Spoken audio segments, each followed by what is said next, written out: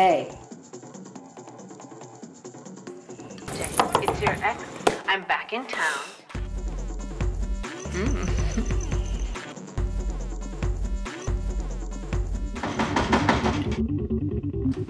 Hello?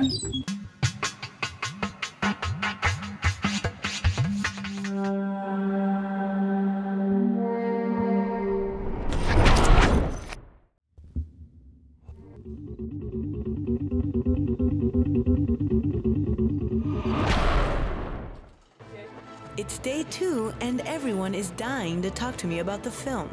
Can you get that thing out of my I just went on set for a mouth close-up. Nobody's beyond categories, because when you walk down the street, people are checking you and affixing a category to you. And how do you identify yourself? I identify as a sort of transgender butch.